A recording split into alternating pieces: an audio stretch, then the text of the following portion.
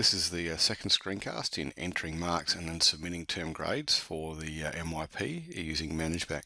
This year we are using ManageBac for our interim reports, so they'll be generated out of here, which means that you need to enter your marks, which was that previous screencast, but then also submit your term grades. So this is looking at how you actually submit the term grades. So once again, I've logged into ManageBac. I'm going to come to my class that I'm using, so I've got this trial class in the MYP. And then I'm going to go to the submitting the term grades bit. So when I click on that, it gives me a bit of an overview of what's going on. If I click to tasks, that'll bring up the tasks that I've had and will give me a bit of an agenda when they came in. And then if I come to my grade book, you'll see that's where my grade book is, so that's where I've entered my marks. So if I wanted to, I can check that my marks are there. Then underneath it is submit term grades. So if I click on submit term grades, this is the second step. And what it does is ManageBac collates the marking that you have done across all those tasks and brought it into a spot where you can have a look at. We don't want to have any comments in here, so you can unclick that so there's no comments. So in the interim report you have no comments, so you don't need to put anything there. The interim report that we're printing actually doesn't have that field anyway, so you don't need to have that comment tab ticked if you want. You can just have it there if you want and leave it blank, but that's up to you.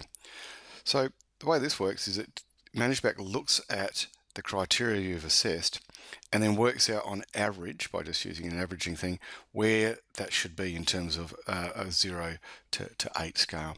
So you might know that your first test here, the blue one, was quite easy. The second one might have been really hard, and the third one could have been a bit easier as well.